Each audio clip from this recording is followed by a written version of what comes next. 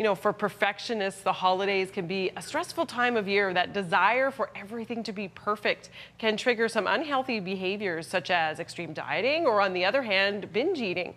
Dr. Simon Sherry of Dalhousie University is leading research by the Department of Psychology's personality research team to explore the connection between perfectionism and what is called disordered eating.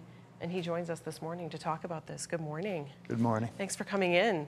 Glad to be here. When we talk about disordered eating, I guess it's important to make the distinction. This isn't just like you overstuffed yourself at Christmas dinner. This is something else. Binge eating disorder is a distinct problem. It involves eating a very large amount of food in a very short period of time, and it's often accompanied by a feeling of being out of control. It's very distressing to the individual. After the binge, there tends to be a feeling of guilt or shame, and during the binge, you'll eat until you're physically uncomfortable. Ill. Absolutely. Yeah. So then how does perfectionism tie into something like binge eating? First of all, we should define perfectionism.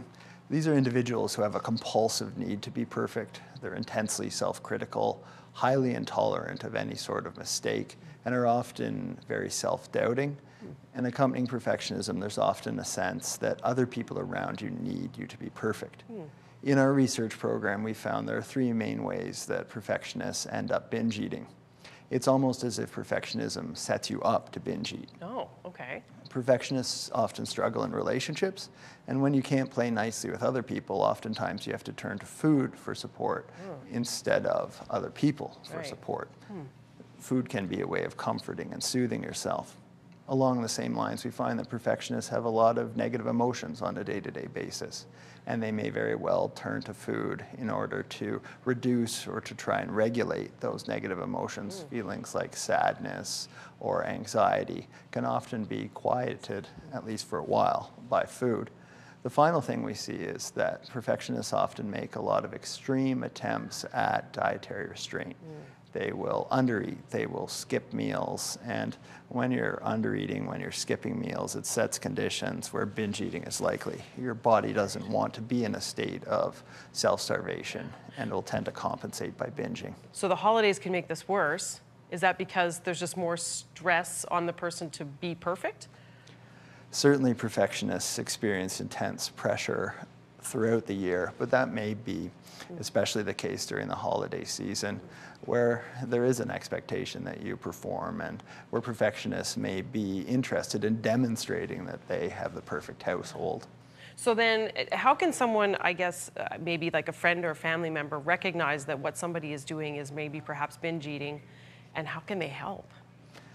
I think it's important to encourage an individual to seek help from a trained professional like a psychologist or a psychiatrist. I think the individual, him or herself, can also do a lot over the holidays. Something like self-monitoring has been shown to be helpful over a high-risk situation like the holiday period. And by self-monitoring, I mean very carefully writing down all that you eat and all that you drink, and having that within your field of awareness seems to help people not so much lose weight over the holidays, but maintain their current weight, which would look a lot like success, because most of us put on 1 or 2 pounds over the holidays. Exactly. But there is a point where some of these eating habits become unhealthy, and that's what you're concerned with the personality research team. Thank you so much for coming in.